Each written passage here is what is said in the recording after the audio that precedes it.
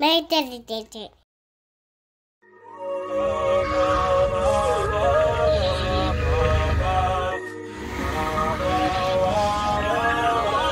Look, my nigga, this is dedication.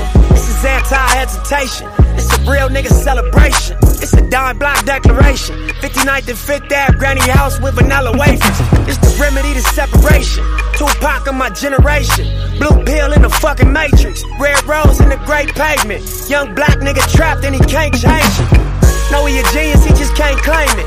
Cause they left him no platforms to explain it. He frustrated so he get faded. But deep down inside he know you can't fade him. How long should I stay dedicated? How long till opportunity meet preparation?